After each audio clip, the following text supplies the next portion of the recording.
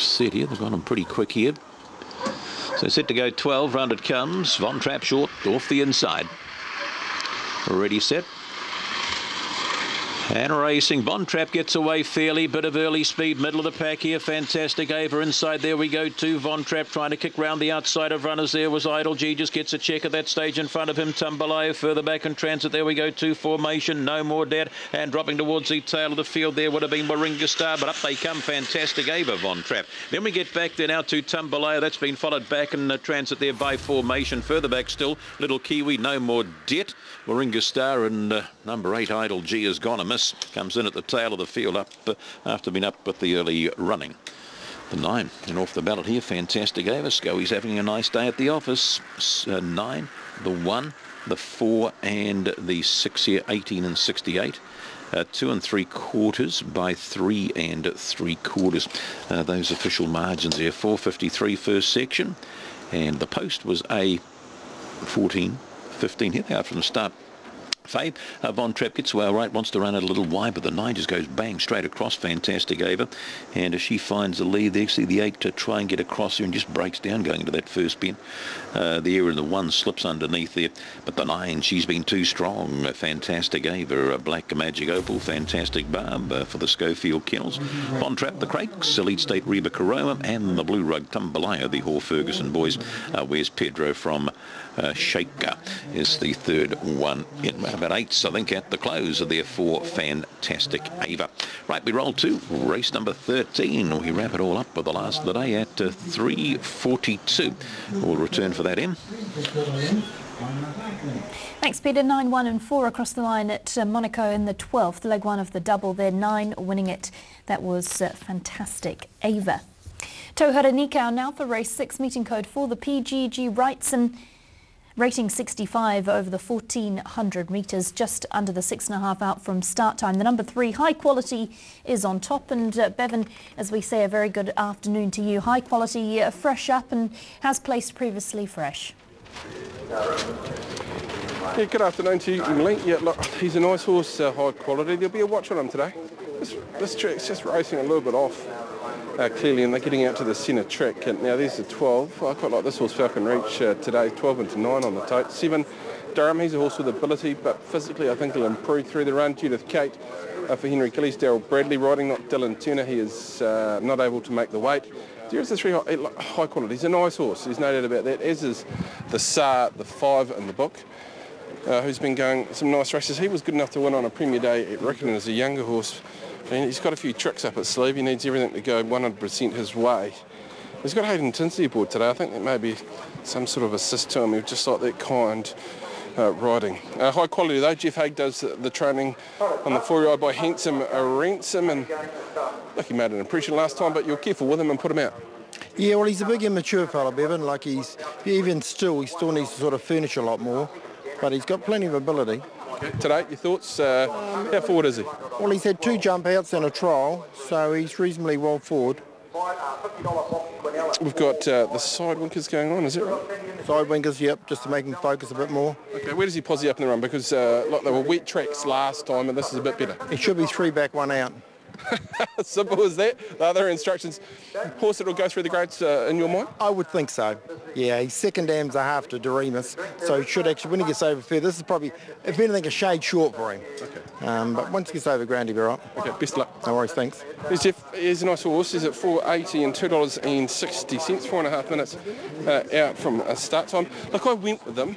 He was very good at Awapuni. Yes, it was on a wet track. He beat home Toulouse that day. Now, there's a big flashing red light on Toulouse. In the previous, he got home very strongly in the last race. He's beaten by Falcon's Reach on debut. Falcon Reach runs in this race at 8.50 and 2.10. His trial, it was just a quiet little trial. Sam O'Malley rode him on that occasion, and he was okay in the centre of the track, just in behind runners. He was running on nicely enough, so there's a bit of an improvement in him, but I still think he's got a bit of quality about him, so I went with him on top. The 7 Durham. I'll be interested to get Tony's thoughts on the 7. He looked to me as though he will take improvement out of this race, but he was a winner on debut. That run came at Wanganui, and then just a couple of fair runs. He didn't have all favours in both of those runs at Waverley. at Woodville. The trial was a nice quiet effort in behind Slimline at Foxton on the 14th of March. He's got a good draw in top hoop, Lesser All Press in the saddle. I thought he was a chance in the race. Then we had Falcons Reach. I liked his each way price earlier. He's now into close to the $8 and $2.10, $7.50 final field. I thought he was a player in the race, and yeah, he's there or thereabouts as well. There's others specked in this market as well. It's quite an even field. Granite Ridge sticking up this preparation. Look, here's a Quinman at $18. Look at his ducky form line, but look at times he's run races. Just hasn't been figuring of late, but Shane Brown's team is firing up over the last month and a half or so. 18 and 420 about him. Certainly a race with a fair few chances, and I stuck with the high quality over the 7. I put in the 12, Falcon Reach at 8, and the Tsar, he's short enough at $5.50 and $1.60. Does certainly have the ability. This off track might actually suit him down to the ground at the Tsar, but he's a bit of a thinker. Got a top hoop on him today in Hayden Tinsley. They just get him to settle down and put their head down and get right to the line. 3, 7, 12 and 5, 2.5 out from start time. Let's head up stairs to Tony Lee. $4 your favourite here in high quality. Looks close enough to the mark for mine as well here. Bevan, high quality, ready to run a race today. Good to hear Jeffrey saying exactly where that horse will be in the run. Hey. Yeah. Their plans change very quickly in this game. Praise the Lord, hallelujah. But look, he's slightly raced and promising, as you said, and the horse, to my eye anyway, looks ready to run a race. I thought the 4 looked terrific here, Granite Ridge at 6 and 2, and the 7 Durham as well. I think you wouldn't be surprised. Have a look at the 4. Here it is here, Granite Ridge, Holly Andrew. I thought that horse presented well enough to be given a chance just on the look side of it. And then, yes, Durham, number 7. I thought near enough, Bevan, for mine. It's got the inside draw, 1 run back, and it should be ready to do something. And for those that are a little bit longer, number 1, Caleb. I thought looked very nice. Yeah, he's a horse who you'd probably just be off today at the 1400 metres, but look, early on in his preparation, the first prep, he was running some races around that 1400 metres and mile. He went up over a staying trip at the end of last campaign, but look, just can't knock Sylvia's training abilities. Gee, I hope Alicia's got those instructions written on her hand. 3 back, 1 off. The key for high quality, the 4-year-old by Henson Ransom, and does have Doremus in the pedigree page as well, so he'll probably step up over more ground as well. Jeff just saying maybe just a click short of his best, but I think he's a fair horse. He's at 4 and 170. He's into $3.80. He was $3.50 early. He's out to 4, back to $3.80. The 5, the Tsar, $4.80 to $5.50. The 4, Granite Ridge, $4.80 to $5.50. 7, Durham, $5 to $6. And the 12 in the book, which is Falcons Reach, was opened at 7. He's out to $7.50. And Caleb is the mover here, $9.50 into $7.50. He's just under that $10 mark on the tote. This is the PGG Wrightson 65, the call with T. Lee. Way to go, Bevan. Thank you. As we have Mr. Ring coming up into the gates, here's Star Emerald to load up as well. High quality at 4 and 170. Tsar 580 and 2. Granite Ridge 6 and 210. Competitive market. We've had one break. So pull that out, eh? Pull that one out. Now Star Emerald to come in. Gary Phillips just issuing some instructions there. Sounds like one's going to come out of the barrier momentarily. High quality, the favourite behind the line. Pull it out, eh? Just pull it out, Mark. Just pull it out. 1. Which one do you think? Whoa. All right. Yeah, but it's going to get things. No, we're going to wait for this other bugger to get that back. All right. We've got Cassie Quinman. That bar right up the top there, Bill. You right there, Robbie. Is that bar anything up right up there? Coming around from the other side of the stall. I don't know where it's been. Just have a drink of water and a look around. I'll push through the Cassie Quinman. All right. Thank you for that information. Yep. Right. Yep. So Star Emerald. Yep. Just I don't know where it is. Yep. To come in. Cassie Quinman, the vet might have to run the ruler over that to break through. And high quality behind the line. Yeah, the vet's coming down. Just wants to check it, just make sure no... So those 3 horses out, one of them to be looked at by the vet, number 9. Yeah, just quickly. Cassie Quinman. It doesn't seem to be anything there, but just better check it. Seems unperturbed The goings on, the rest of them stand up Come well. on, grab it, eh? Caleb, Granite Ridge, Judith Kate is in, Mr. Rink, the Right, Tsar. put it in. Someone grab it, Durham otherwise it on won't the come up. inside.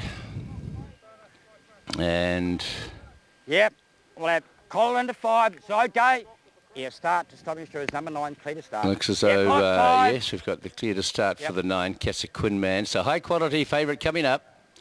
Star Emerald and Casa Quinman to come in. Yep. You wanna do- 4:30, the yep. Tsar's gone favourite late. And Collar 8, and Henny High into quality to 10. 470, Granite Ridge We've got one to 570. come right, is he right there, Durham Les? 640, Falcons reach out at $8. So Star Emerald Last one coming up. completes the line. We're ready now. We're right. Right. 1,400 metres and way to go. They're off and running. Fairline out of the gates as well. Judith Kate's going to go back. Star Emerald's going to go back and Caleb's going to go back as well. Durham off the inside began pretty quickly. Granite Ridge going up to have a look at it and Casa Quinman's going up to have a look at the 2. Then we have Falcons Reach, Mr. Ink, the grey between runners and the Tsar inside of those. A little more than a length to high quality. Is that where you wanted it, Jeff? A length and a half then to Caleb. They're followed through then by Judith Kate. And last of all is Star Emerald as they work off the back of the track at the 850 metres. And here Granite Ridge in front. A half length. Casa Quinman is second and Durham is Sweet Seeding third inside of Falcons Reach and Mr. Ink's looking to go forward. The Tsar behind those high qualities off and around them now. Caleb's looking to get to the outside of that. 2 lengths further away. Judith Kate at the 600 and Star Emerald in the purple the outside of that. They run up towards the home corner here and Granite Ridge. Falcons Reach having a shot at it. Casa Quinman's posted. Durham in behind these runners. The Tsar's looking to get clear air as they swing and go and high quality back in behind those. Falcons Reach is the leader. From Granite Ridge over on the inside who's having another dig at it. A couple of lengths then. We've got the Tsar starting to run on. Durham closer to the inside. High quality's the widest runner. It is Falcons Reach in front. Granite Ridge on the inside trying to come back at it and then the Tsar's arriving the last little bit but Falcons Reach will win. Second over Granite Ridge and then the Tsar. High quality behind them. Durham the next home has been Star Emerald followed by Caleb and Mr. Ink's Casa Quinman and Judith Kate. Another road to rock today with 12, Falcons Reach and Navish Tilak holding on for the good win. Granite Ridge tried hard the inside. The Tsar out wide getting home strongly in high qualities, the widest runner in the red, white and blue. So they wanted to get out now well and truly, but they couldn't get Falcons Reach for Roger Allen up the road at Opaki and Navish Tilak. Good brave win. I look beautifully ridden this one by Navish. He's presented. He's had to be tough. He's got the job done. 4, Granite Ridge second. 5, the Tsar third. 3, High Quality fourth. 7, Durham fifth. And 6, Star Emerald sixth. 12, 4, 5, 3, 7, 6, 125, 09 the time.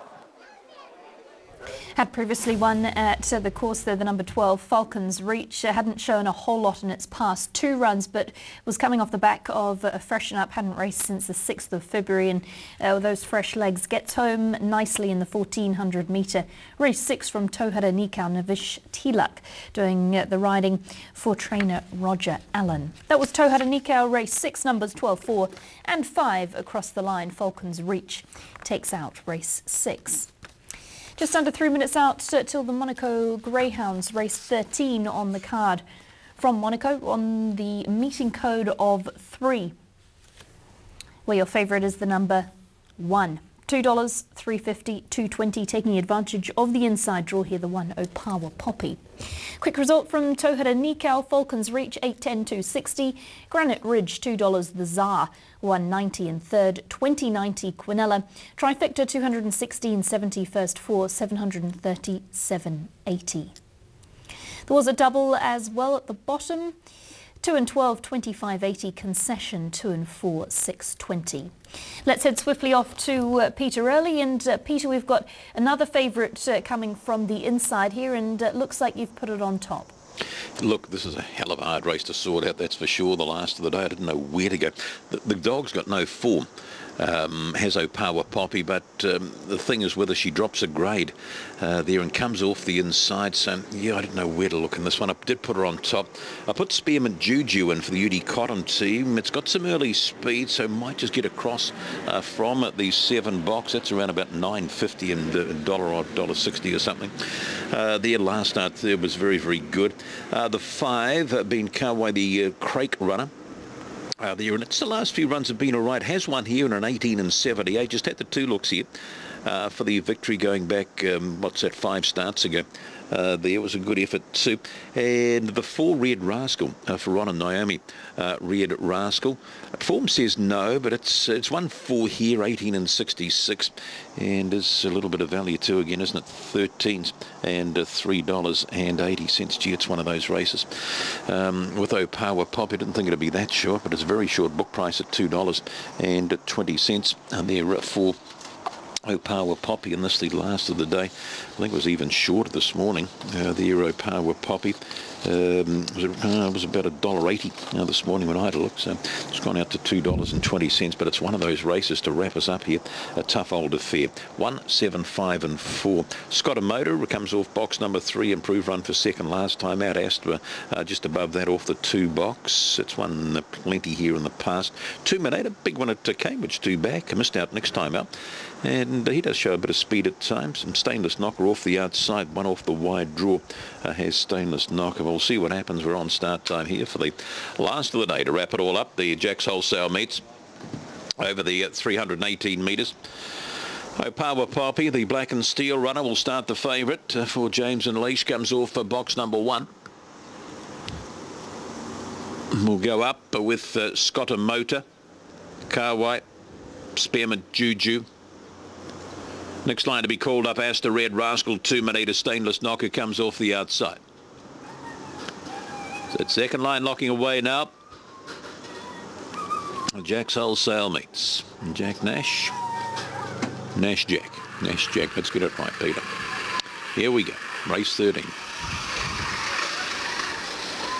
Away we go. Power Poppy, nice slow. Scott Motor. Power Poppy to the lead here now from Kawaii and beside runners. There we go to Scott. That next runner is Astor, followed round there by Red Rascal. Inside of Red Rascal, Astor trotted towards the tail of the field there now by Spearmint Juju. Scott Motor out wide. Kawaii might find the lead. It does. Kawaii, Power Poppy, Stainless Knocker. Back we go to Red Rascal. That's been followed back there now by 2 Minute Astor towards the tail of the field. Spearmint Juju, Scott Motor. Kawaii home for Craig, gives them a couple for the day in an 18 and 87. They're 5 over the 1, running 14 and 25. Then we go the 8 and the 4 there, but number 5 done it nicely in the end. There, where were you? 630 and 180 or thereabouts, just looking at my board. Gets away off the top and balances up. And he goes to the line strongly, doesn't he? Start number 7 today and win number 2, Paddy Flying from Harajuku Baby. 462 that first section in 14 and 25. Look, a favourite jump well, Power Poppy. No real excuse for you, my dear. But up on the outside there is Kawaii, just parked on the outside and has just been too strong in the run to the post there.